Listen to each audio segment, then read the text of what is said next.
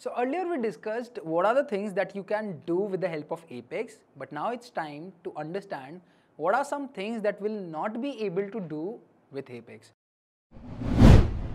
It cannot show elements in UI other than error message. So it's a very important thing. If you want to showcase anything into the UI, basically the user interface, you need to use again the point and click tools which are available, or Visualforce or Lightning. It cannot be like no UI element can be created or can be shown with the help of Apex other than the error message. So Apex lies onto the controller part of the MVC architecture. It doesn't lie onto the view part. View part is completely separate. So Apex cannot be used in order to create any UI element. That is something that you need to be really clear about. Next thing, it cannot change the standard SFDC functionality, but can be used to stop its execution or to add a new functionality. And it's a very important topic, important thing that you need to understand very well. Let me tell you what that means. Let's say whenever we are creating a new record into Salesforce, we hit the save button.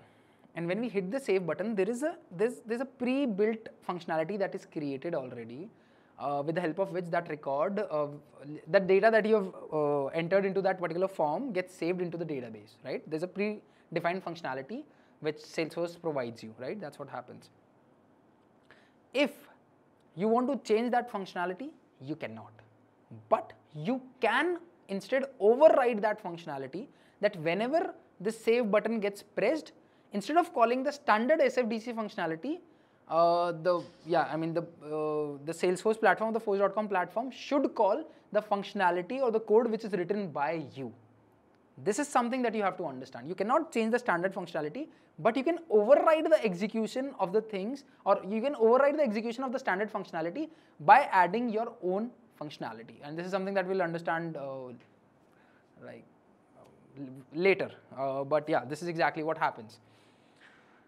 Next, it cannot be used to create a temporary file. So remember all those things that we used to do in Java for file systems and everything, to access files and stuff like that? That's something which is irrelevant in Apex.